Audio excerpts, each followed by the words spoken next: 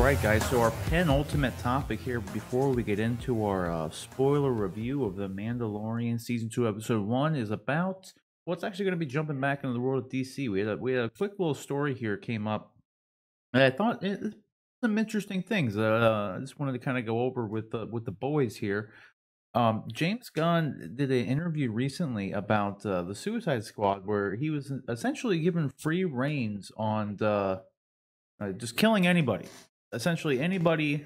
The Warner Brothers told him that he was allowed to kill anybody he wanted. And someone asked him at one point, man right here remarked Harley Quinn and blah, blah, blah. And he said, no, like I could have killed him if I wanted to. So I thought that was kind of interesting. Like, not earth-shattering news, but I feel like if James Gunn, if in my mind, if I'm Warner Brothers and James Gunn came to me with a script that had him killing off someone like a Harley Quinn, I'd be like, well, dude, we said you could kill anybody you wanted, but like, But not not not Harley Quinn. Like, we can't. Yeah, I don't think anyone's gonna kill off Margot Robbie. Like, so I don't really think Margot Robbie's Harley Quinn is someone that's gonna die. But it's interesting because it's like, did they not have any plans for these? This is like what kind of worries me with it. Is like, did they not have any plans for any of these characters? Because they just did a solo movie with Harley Quinn. They had these plans in the past, which has been rumored to be maybe coming back at some point to do a Harley and Joker movie. And I don't know. It does seem kind of odd to me that they would essentially let him have full control in that aspect. Because like, at Marvel, this would never happen. Like, Kevin Feige has plans for all of his characters, right? He would be like, you can do whatever you want with X, X, X, and X, but you can't do this because we're going to do that over here in like 5 years. You know what I mean? Like, that's how Marvel operates and Kevin Feige operates. And it does kind of worry me that DC doesn't have something like that in play, even like now at this point in time, to where any of these existing characters or new characters that James Gunn was able to either introduce or bring back into the first Suicide Squad, did they just not have any plans for them at all going forward?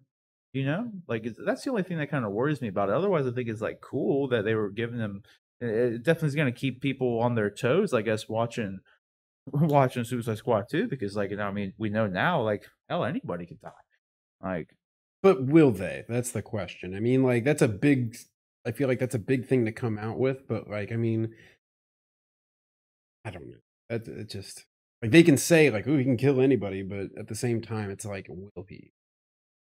I mean, But there's obviously characters that are gonna die, and there's obviously, like, I call them, I hate to say it, like, kind of throwaway characters that are just in there for filler, but I mean, the whole cast of Suicide Squad is supposed to be throwaway characters. It's kind of the whole yeah, point. they're the Suicide Squad. But I don't know. It mainly worries me as a back end kind of thing, that like it just says to me that like they don't have future plans, and not as that is necessarily a bad thing. Like for like, because yeah, maybe they don't need a plan for a Harley Quinn movie in the future or whatever. Like, but it's just an odd thing. It's kind of an odd thing. It is odd when you look at something like the Marvel Cinematic Universe and how well and how meticulously that is constructed.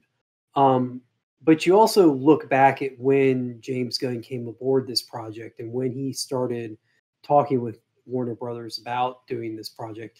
I mean, this all started on the heels of the first Suicide Squad. Can't say that Suicide Squad movie coming out and not doing the business that they thought it would. It still made money, but it didn't do the business, the cinematic box office that I think they were anticipating or wanted it to. It was critically panned. I mean, I can't remember a single good review that was put out there about it. You're also on the heels of Justice League being incredibly disappointing. So, and I believe around that time, Warner Brothers restructured much of their entertainment division. So you're in a time of real flux. I'm not surprised that Warner Brothers didn't have a lot of plans. Now, I'm not surprised that they don't have a lot of plans now. I think Warner Brothers has been chasing Marvel for the past decade, and they've been trying to get their version of the Marvel Cinematic Universe going, and they thought they had it with Zack Snyder, and then things didn't go as well as they wanted, and they tried to stop and shift course, but like the Titanic, that didn't really work. And so, we're kind of left in this real limbo state with them. And to the point where now, there's a lot of talk and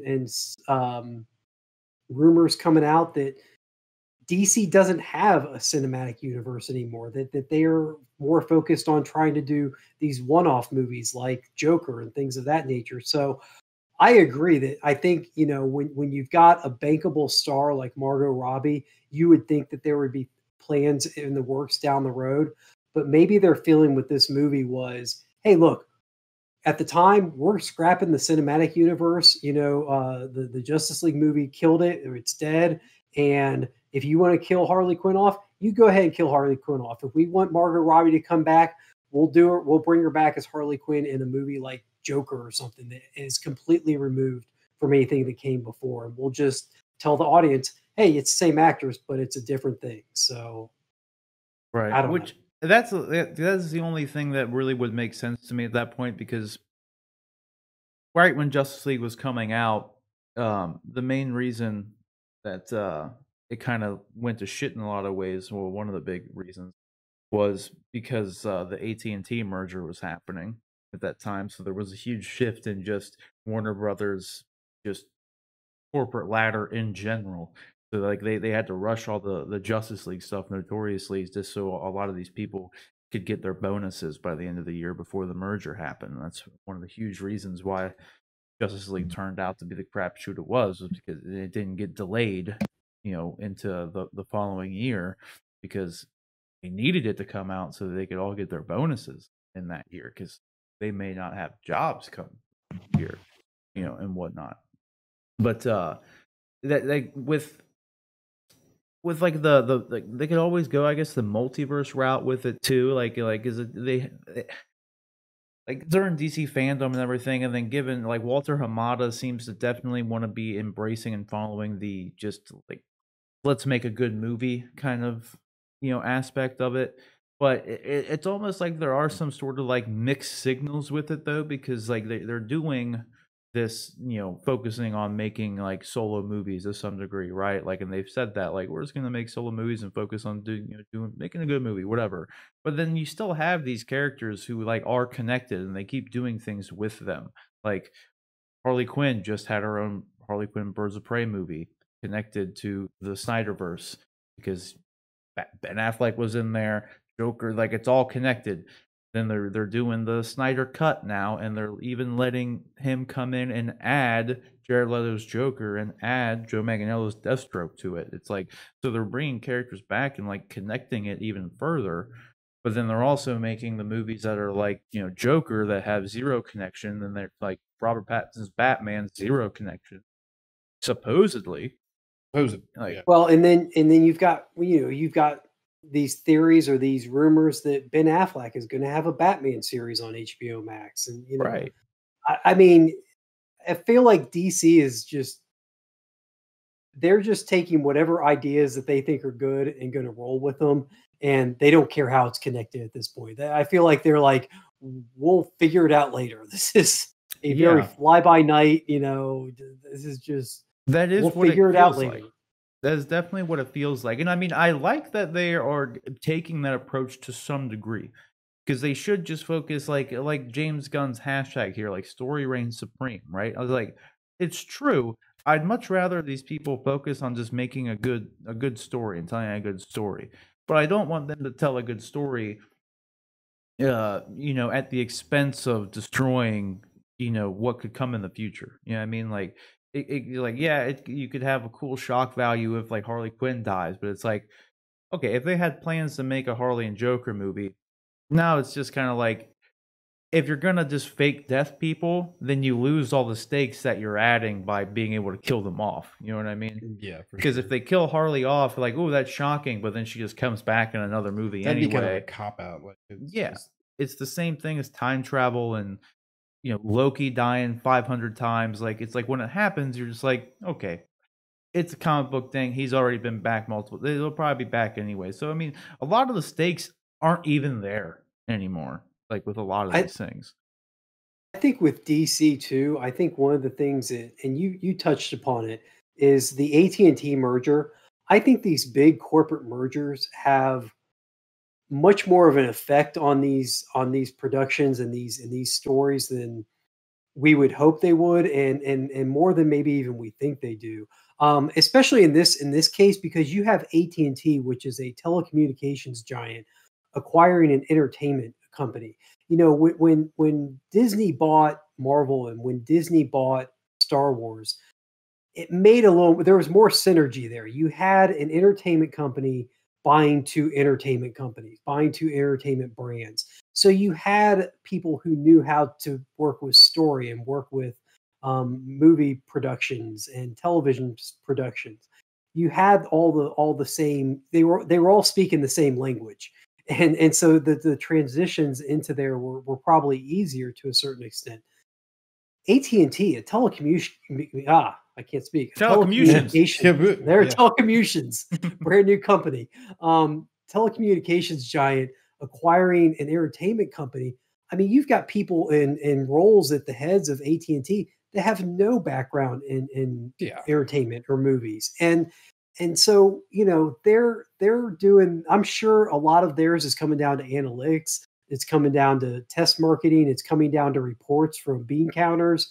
And so you're the creative, maybe the creative nuances that you would have in like a Marvel Disney situation just aren't there. And I think it really hurts. And I think it's shown that it hurts with how disjointed everything with DC has been lately.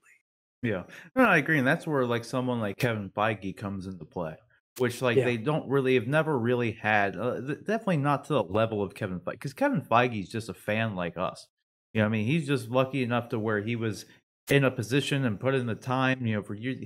He worked in, like, he was just a set, I forget what he did, but he was just, he worked on the set of, like, the original X-Men movies and everything.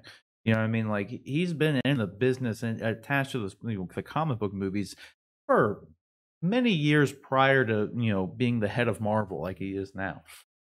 But, like, DC has never had that person who, Mhm. like, at least Warner Brothers DC has never had that person there to just, like, shepherd everything in, and, like, and not that everything needs to be connected, but, like, they tried to connect it, though. Like, that's kind of the problem, is, like, they set it all up and tried to connect it in a very disjointed and janky way, just by, like, "Well, let's just do it because, you know, we can." So they did it. Yeah. And, like, that's, like, where it's just kind of, it gets murky now, like, at least it could be, just because, like, they do seem to be trying to distance themselves from, like, doing the shared connected universe stuff, with the caveat of still doing stuff with those characters, which is just where, in my opinion, is when it gets kind of like murky, you know? Because, like, yeah, they Mhm. did. I brought up before, like, they used in, like, the Aquaman movie. It was, for all intents and purposes, a completely standalone movie. They make one short reference to him fighting Steppenwolf, and aside from that, it was a standalone movie. At the same time, he was in Justice League, so it's like Yeah. you still can't, it just makes it more difficult, and this is where, like, one of the kind of the problems with having a shared cinematic universe is, like, you can't have Aquaman go out and just destroy all of New York or Metropolis or something, like something crazy, because that would obviously have to affect the other like the other character somehow. You know what I mean? Like, and that's just kind of like how I feel about this James Gunn being able to kill anybody he wanted. It's like, yeah, but they gotta think about something. Like, there's gotta be some thought going into keeping some of these. I mean, we got the Yeah. character of what's his name? John Cena's character is, he actually is getting His own his series. own series, Yeah. like, which it could be a prequel, so he could still That's die what you in were it. saying. The But prequel. I mean, at the same time, it's like they obviously have plans. It just, again, it gets kind of murky when they're wanting to do all these separate things and, like, make standalone stuff. But we still want to keep doing stuff with Gal Gadot as Wonder Woman. You know, it's like we still want to do stuff with, you know, Jason Momoa and, like, Ben Affleck, and, like, this gets confusing. Like, figure it out, get it all done. Let's not, like, I like the idea that people can die at any point in time, but I also don't want, I don't want just everybody to go die willy nilly. No, like you don't want to lose Yeah. out on some stuff. Like it's just interesting. just having to kill for the sake of killing him, or Yeah, like I said again, I don't want it to become fake death stuff because if Yeah. I guarantee you, if they were to kill like Harley Quinn off, for instance, like she'd be back. Oh Yeah. yeah, Like for she sure. would be back later, and so it just completely defeats the purpose of even going for that gut punch of losing Harley Quinn because like she's gonna be back. It's like when Peter Parker disintegrates in Infinity War at the end. It's like you knew he was coming back. Oh yeah, for Like sure. it's like good scene, sure, but like you know he's gonna come back. So like, does it really help anything narratively? Not really. Like I mean, narratively yes, but for the audience member, no. Like you know he's back. You know Black Panther is coming back. You know what I mean? Like it's fine. Is there anybody else in the Suicide Squad cast besides Margot Robbie, besides Harley Quinn, that you would have been shocked to hear? Like if it comes out and they die, that you'll be shocked that they died or that they got killed off. No. I mean, the Surpri- only go ahead.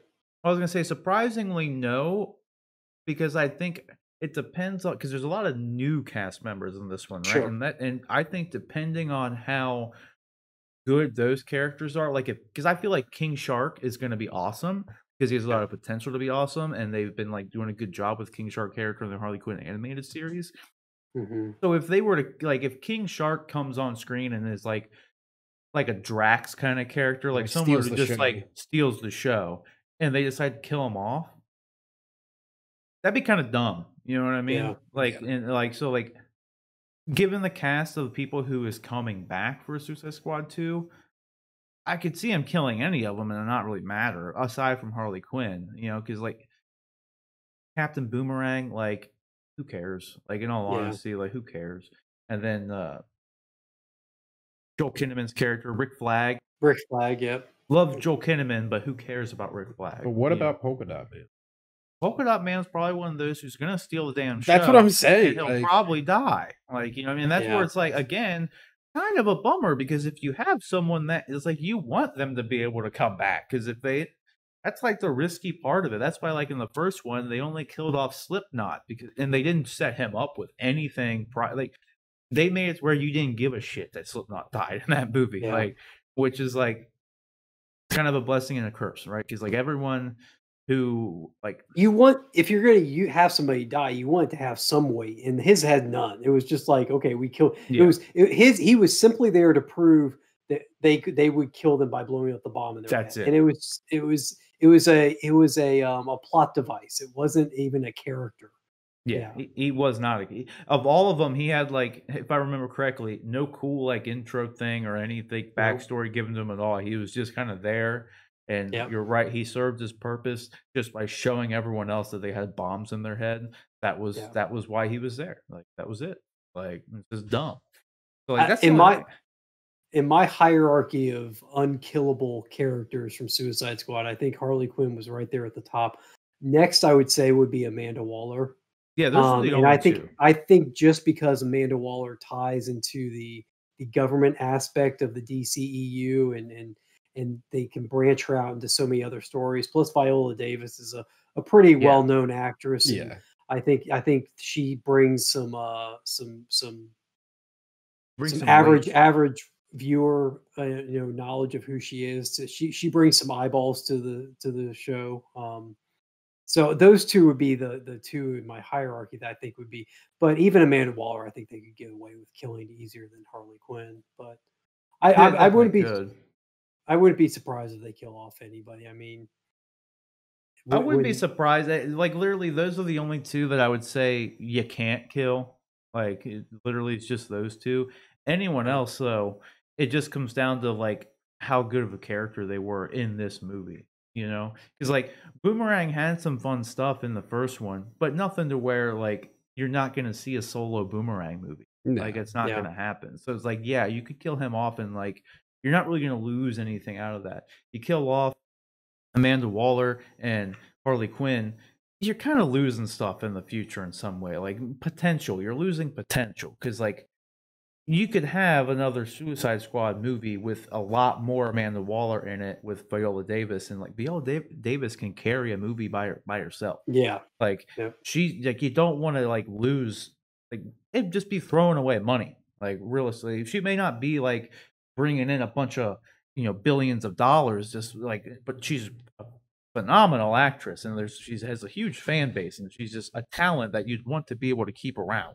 So it would just make no point. And like the same could be said for a lot of the other cast members, but like I mean, they got Nathan Fillion, Joel Kinnaman, like they got a bunch of great people in there, but yeah, I don't think any of the other characters aside from like Harley Quinn and Amanda Waller have any like real potential of being an essential character in upcoming movies like those two would. So like that's why it's like in one way kind of just like, well, no shit, you could kill any of them, my dude, because no one cares about any of them other Yeah. than Harley Quinn. Yeah. So like, and it's like we know you're not gonna kill Harley Quinn, dude. Like, there's like The no the way. big question becomes is if this movie hits as well as I hope and I think it will, is everybody still going to be unkillable for the inevitable sequel? Yeah. I can't talk for some reason. Is this still going to be? Is everybody going to be up for being killed in the sequel that they try and bring him back for?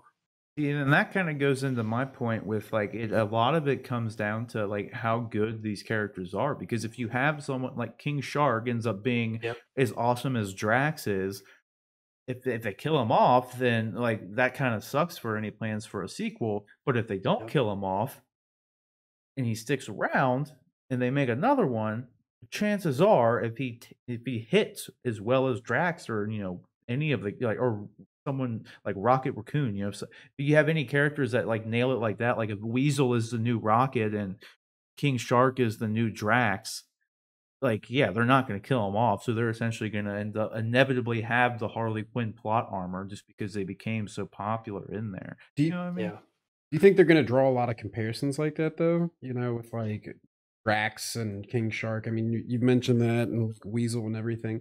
It sounds almost like if that is the case, they're kind of just trying to copy Marvel, like straight up. Well, this is the I same don't. guy who wrote Guardians. Is the only reason Yeah, I don't. Yeah. It's the only reason I'm I bringing up think that there's comparison. the natural inclination to do that. I think that's going to happen just because, like you said, it's the same guy that did Guardians. He's doing this one. You've got these, animal-based characters in Weasel and Rocket. You've got these, big muscle-bound brutes in King Shark and Drax. I mean, there's going to be some natural correlation between the characters.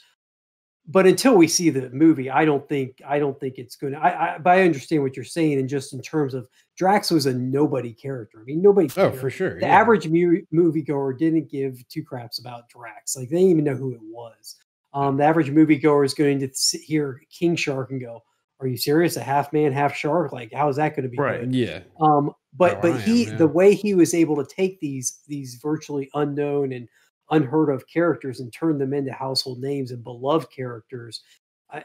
I understand where you're coming from that angle. If he's able to do that with these characters, to take these C-list characters and turn them into B or A-list characters that people want to go back and see again. If you kill them off, you can't do that. You can't entice people to come back because they're dead.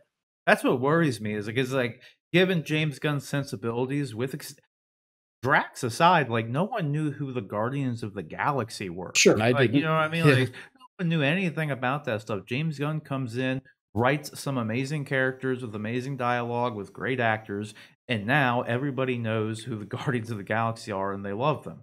And a character like Drax, who really had very little to do in the second movie, like he literally became comic relief. That's basically all. Drax the Destroyer has not destroyed anything.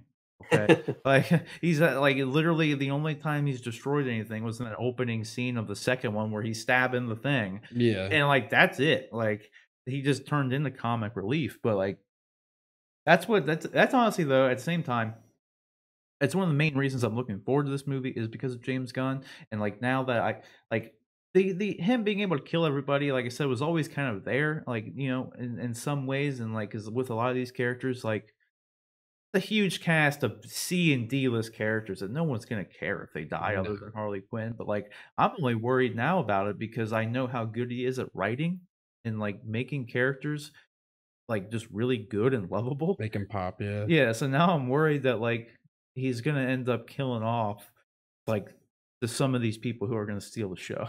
I'm just worried about that now, more so than anything. So, but the question is, guys, what do you think about this? Are you kind of with us in the same vein that like, yeah, dude, like we get that you'd be able to kill anybody because everyone there is like we don't even know if you look at a picture of half the cast, you probably can't even name what character they are. I mean, aside from Polka Dot Man, really, or Weasel, King Shark, maybe. But you look at the other ones, you're just like you don't even know who they are. You'd have to look at IMDb just figure it out. So it's like, yeah, you probably could kill him. But then obviously, there's no way they're going to kill someone like Harley Quinn. You know what I mean? So whatever you guys think about this stuff, you just let us know down in the comment section below.